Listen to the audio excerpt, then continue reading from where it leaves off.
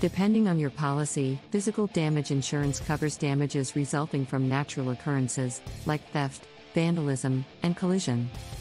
Additionally, it encompasses multiple coverages.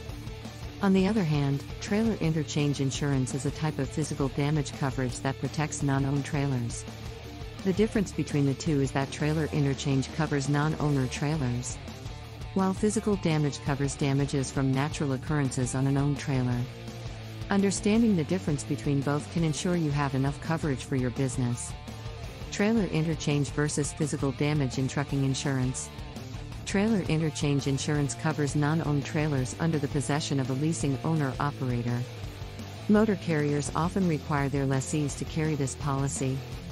Unlike non-owned trailer insurance, trailer interchange insurance takes effect even if the covered truck was not attached to a power unit during the accident.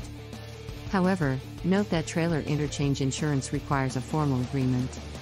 Unless you and your motor carrier have a formal contract explicitly detailing the specifics of your transaction, you cannot file a claim. Physical damage insurance.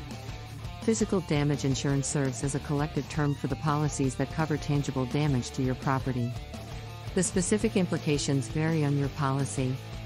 For instance, comprehensive insurance covers an array of non-collision accidents, while fire and theft insurance only covers 2 incidents. Consult your fellow truckers and leasing motor carriers when mapping out your physical damage insurance policy, as you will likely need multiple policies. Road risks and hazards entail varying complications, and an extensive insurance policy protects you from financial loss during these incidents.